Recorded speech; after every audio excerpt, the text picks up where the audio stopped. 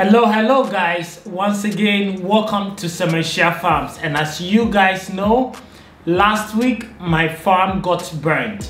Yes, I was at home in the village and my farm manager called me to rush and come. I drove all the way there, and to my surprise, all my 11 acres farm that I have planted brachiaria grass to actually feed my livestock with. In case you're new to this channel and you don't know the story behind brachiaria grass, it is a very nutritious grass, just like our normal grass that you see, but it's very drought resistant. It has almost 18% protein when dried into hay. And over the past 2 years, I've been growing it from 1 acre to 5 acres and now to 11 acres, where I use it to feed my cattle, my goats, and any livestock that I bring into the farm. The reason is that I don't want my livestock to be going around feeding in people's farm or even just walking randomly. There are so many disadvantages to it, and I believe that in Africa, if we really want to succeed and be able to grow our livestock farming, just like when you go to the Western world, you can see somebody with 80,000, 50,000 cows. There is no way we can do that or achieve that goal by allowing our livestock just roaming and grazing around. And therefore, that was my whole plan and idea about importing this grass into Africa and really starting to grow it so that I can feed my livestock with it. But unfortunately, last week, as I said, and you guys watched the video, I went to the farm and my whole grass farm was burned. Thank you guys so much for the support. I mean, it's crazy, guys, like how much messages I got, phone calls and everything, and you guys really pushed me through, because for the first 3 days I was sad, guys. Like it was a hit, because I felt like my dreams were coming to an end, because there was no way I was gonna do livestock if I don't have feed. And I know I've told most of you about it. I've given most of you an advice of, before you buy even a livestock, make sure you have feed already grown or stored before. So it was a hit, but through you guys, your comments, your text messages, I mean, so many people called me, so many people just to say sorry, just to encourage me, and it really meant a lot to me. So I want to say a big thank you to all of you and the kind of kindness that you guys showed to me. I don't wish it for it to happen to anyone. But today I want to give you guys an update on what has happened ever since the farm got burned.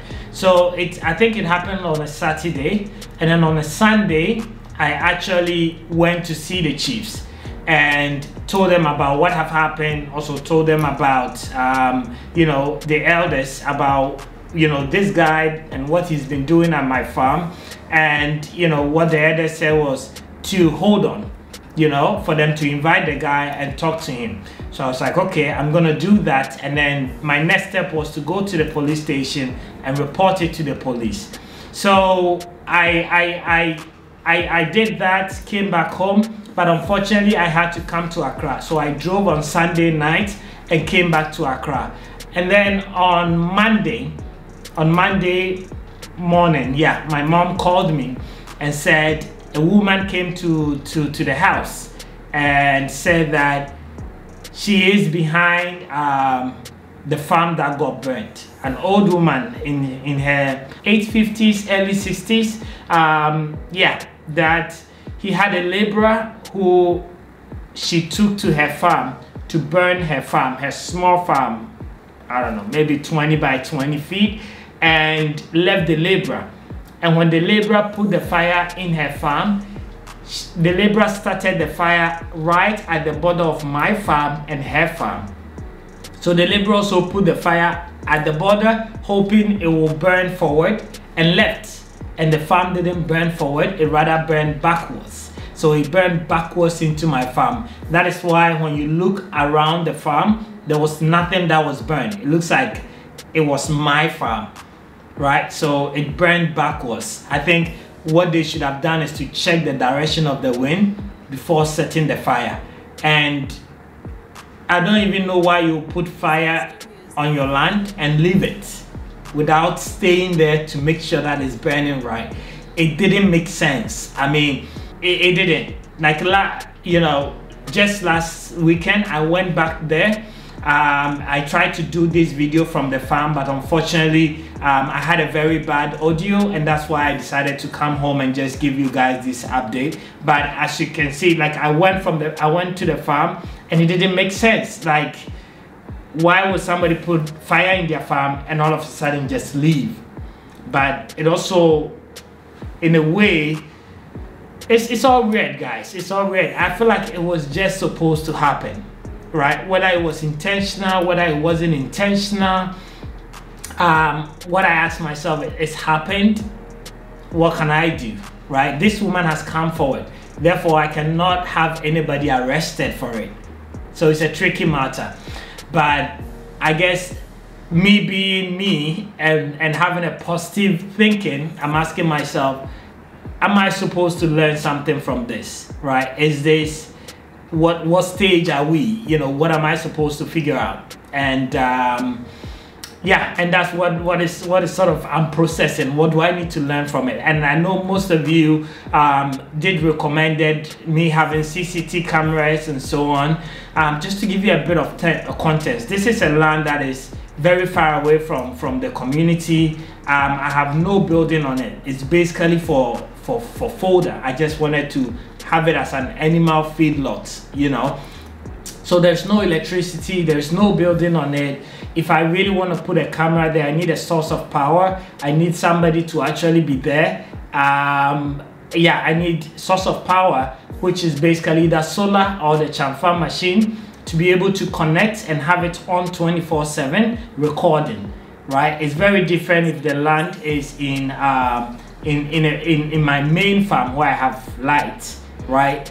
Unless I get some sort of solar powered cameras, right, to be able to use. So that is something that I'm going to look into it. But I don't know. I feel like I want to create a bit of fence, but that is not the best way to do it. Yeah, but that is the update. But as you guys can see, when I was there just yesterday, the farm was doing great. The grass has grown very well. It's actually ready to be harvested, guys.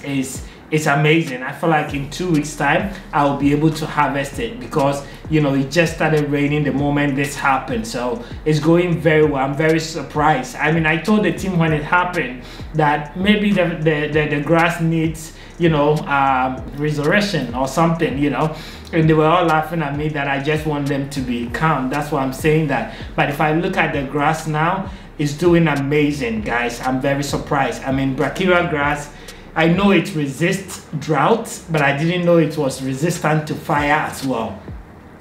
So I'm very happy. Yes, it got us a little bit delayed, but as you can see from the results, it's looking great. So I'm thankful, I'm grateful, but we need to learn from this. And I just shared it with you guys so that you guys can know that anything can happen, guys. It is what life is, you know. People die, you lose properties, you know, things happen to you. That is life. But I want to say a big thank you to you for the support, for the encouragement, for the kind words that you guys shared with me. I was very, very pleased, but it's not stopping me. I have so much to do this year. As I said, I want to really innovate. I want to do irrigation. I want to do very massively you know, fish farming. I also want to increase my livestock, because I'm planting a whole 100 acres of brachyra grass so that I'll have enough feed next year. So goat farming is something I'm really looking into. I'm also thinking about traveling to East Africa, hopefully very soon, to go and look and study more about goat farming and livestock farming. So there is a lot that I want to do, and this is not going to stop us. I have a lot of videos coming you guys your way about everything that I'm doing, update on the poultry farm. Yeah, so thank you guys so much once again, and I appreciate all the comments, but I felt like you guys were so into it with me that I need to share this update with you guys as well. So thank you so much, and I will see you again with another video.